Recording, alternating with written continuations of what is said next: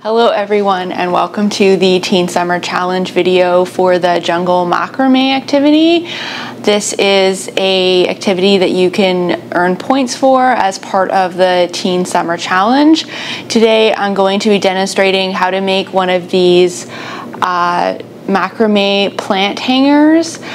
You'll need to purchase some affordable materials to make this, and I'm going to show you how to do that. So first of all, the first things that you'll need to get together is some macrame cord. So this is macrame cord. You can find it in different thicknesses. This is the standard 25-yard macrame cord that you can get at Michael's, for example. And I'm also going to be using a zap strap. You could also use any kind of bead or material that you can hook your macrame onto. And you'll also need a ruler to measure the cord. So any ruler that's about 12 inches long is going to be helpful for this activity. And then you'll also need some sharp scissors and a plant pot.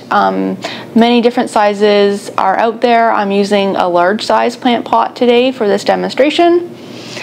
And you'll also want to get a plant and soil to plant once your macrame planter is complete. So let's get started. When I get started on making the macrame planter, the first step that we are going to carry out is, you can see here I've got my makeshift hook here. I'm just using something that I can film, but you can just find any kind of like coat rack, a hook on the back of a door, something where you can hang your macrame planter while you work on making it. And so yeah, I've just found something that I can put my macrame cord around. And our first step today is we're going to take the macrame cord and cut it to some different sizes. So here we've got some long cord. So this is the macrame cord that is 100 inches long. So we've got 6 pieces here. 6 pieces that are 100 inches long. So you can use a tape measure or ruler to measure out 100 inches 6 times. On a 12-inch ruler, that's 8 times. So you'll measure each piece on the ruler 8 times. Keep going until you've got 8 12-inch sections, and then cut it, and that will be about 100 inches. And so again, we'll just need 6 of those. And then the other part that we'll need is 2 pieces that are 20 inches. So you'll just measure that on your ruler and have 2 20-inch pieces. So the first step for our macrame today is we are going to take our macrame and put it over our hook so that it's doubled. So there's one long piece, and then we're folding it in half and joining it so that we've got evenly at the ends there. It's about half. So both sides are evenly divided, and we're putting it onto our hook.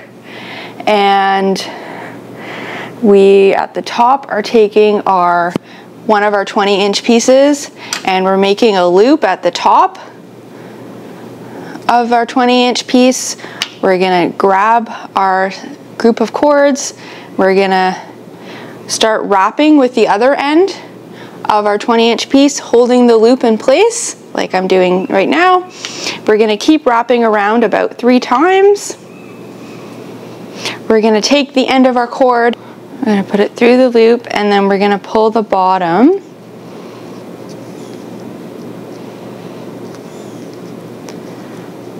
So that we pull it nice and tight.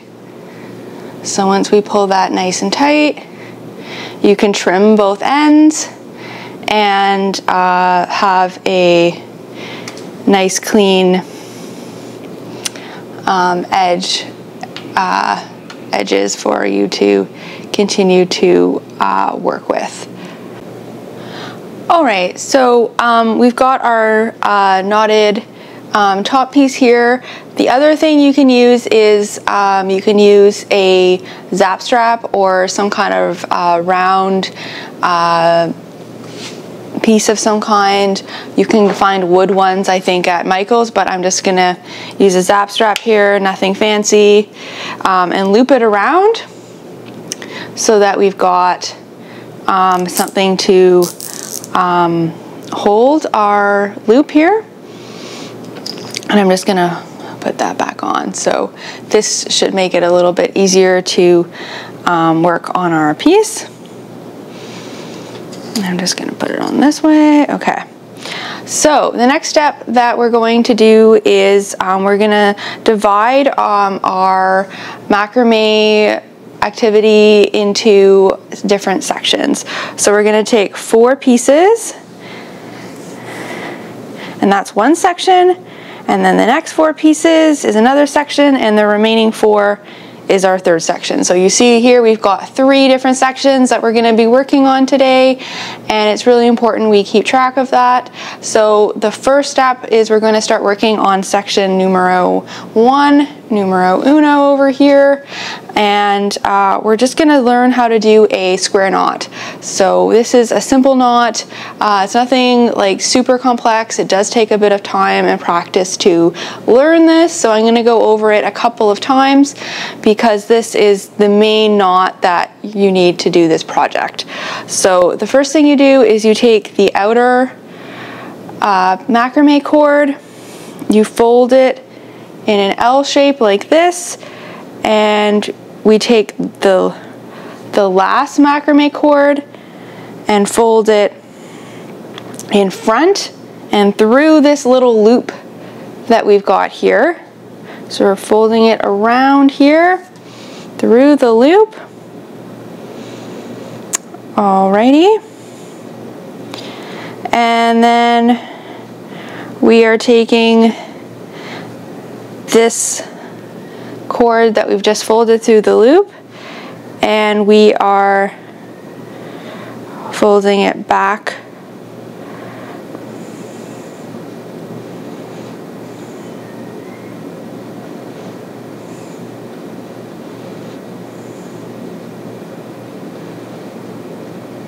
and around through the back, going the other way and pulling it tight. So I'll just show that again so that it's clear. So we've got our section of 4. We're going this way, making an L.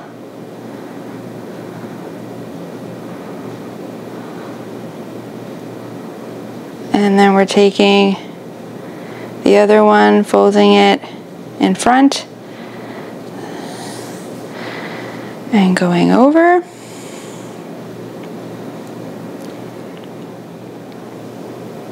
So we're folding it and then we're pulling it nice and tight. So you can see here, it's kind of like, looks like a loop. And we've got our 2 sides, and we're pulling it tight around the middle 2 cords. So it should look something like this. And then we're going to do that 2 more times. So let's try that again. So we're making our L shape. We're folding it, the last strand around it, pulling it out through the loop, pulling it tight, We're doing it again from the other way. Pulling it tight. And then we're doing what we did again through the back and through the loop. We go, and then the other way. So making our loop, going around through the back, pulling it through the loop, and tightening it around the middle 2 cords. So there we have that. And we'll just do that one more time.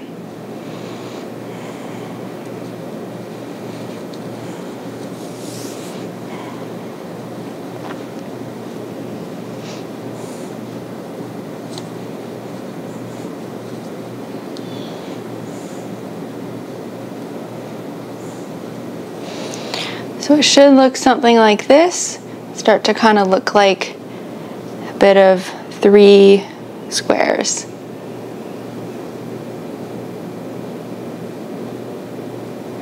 Okay, so we are gonna copy this and do this on our other 2 sections. In order to make sure that it is kind of even, you can take a piece of tape and put it on the next section of 4. Sure that you have the next 4 strands of cord. And so we've got our first section and our tape just above where we want our next knots to go. So we're going to do the same thing, our square knot with our loop,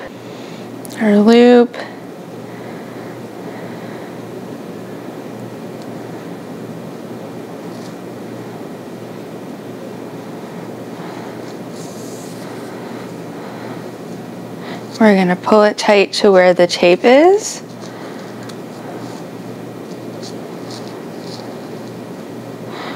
And just kind of measure up, make sure it's about the same height as our first section. So there we have that. And then we're just going to keep going, making our loops.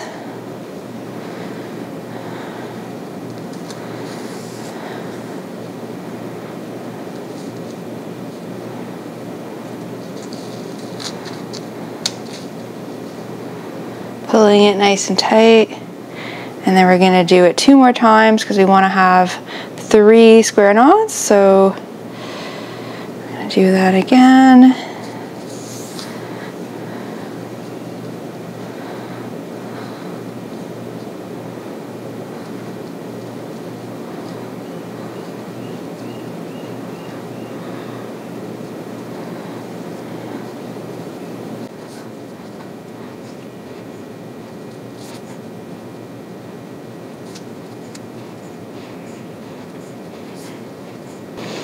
All right, so we can take our tape off now and see that we've got 2 even sets of square knots. And the next thing we're going to do is take our last set of 4 and we're going to again measure up, make sure that we've got the same level with our tape, and make our last 3 square knots for this section. So we've got our 3 sets of 3 square knots each on each section of cord, and this is really good, great work. So we've got our first set of knots, and we're gonna move a little bit lower down now, a couple inches, and we're gonna do the exact same thing, but instead of doing it with a set of 4, we're gonna take the last 2 cords from our first section and the first 2 cords from our second section, and we're gonna make this 1 set of 4. So we just repeat that again. We're taking the last 2 cords from our first section and the first 2 cords from the second section, and we're working with them about 2 inches down and making our second set of square knots. So we've just completed our second section of square knots, 3 square knots, and we're gonna move on to the second section here of the second part. So we're taking the last 2 strands, like I was saying, and the first 2 from the third section, and we're gonna do exactly what we did when we were working up here, is we're gonna take a piece of tape and we're going to put it just above the section so we know where to tie this knot so it's even with the other section. So we've done the first 2 sections of this part, and we've got 4 cords remaining. So you guessed it, we're gonna do the exact same thing with the remaining cords. You can use. All right, great work everyone. We've got our second section completed here. So we've got another section of 3 sections done, and so we've got 1, 2, 3 chords sections, and we're going to do the exact same thing that we did before for this section. So we're going to take the last 2 chords from our first section, and I'm going to go about 4 inches down here and work on this section. I'm going about 4 inches down to ensure that there's enough space for the plant pot to all right, so everyone, we've now completed our third section of macrame square knots. So we should have our first section here, our second section, making bit of a different formation here, and then we've got our third section on the bottom,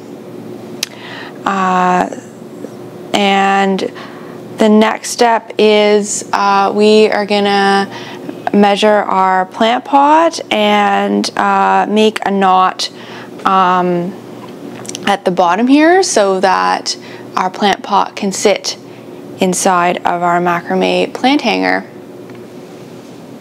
Okay, so everyone, we've got our knot here. So we kind of put the plant pot into the macrame planter and knotted it so that it would fit inside.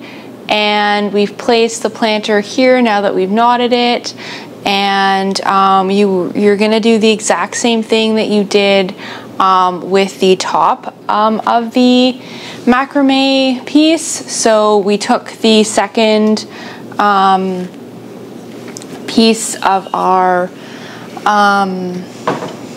20-inch cut piece. So we've got the 20-inch cut piece at the top here of our macrame hanger, and then we've got the second 20-inch piece here at the bottom. And so here we go, everyone. Here is our completed jungle macrame planter. The next thing you'll want to do is go and find a houseplant of some kind to put in your plant pot. You might have a houseplant already that you can use. Lots of houseplants like spider plants make spider plant babies, and you can plant one of those in some soil, put it in a plant pot, or you can go to your local garden store or plant shop and find a houseplant to put into your plant pot. And great work, everyone. Thanks so much for joining me making the jungle macrame planter holder, and this is part of the VIRLmanji Summer Teen Challenge. You can earn points for completing this activity. So thanks so much for joining me today, and great work on making your first jungle macrame planter. You can make more of these jungle macrame planters and make your very own jungle full of houseplants with all different sizes of plant pots. You can just measure like I did today. Some plant pots need more than 4 inches if they're really big. If they're smaller, you might want to use 2 or 3 inches to fit your plant pot in. But thanks again for joining me for this Jungle Macrame Summer Teen Challenge activity.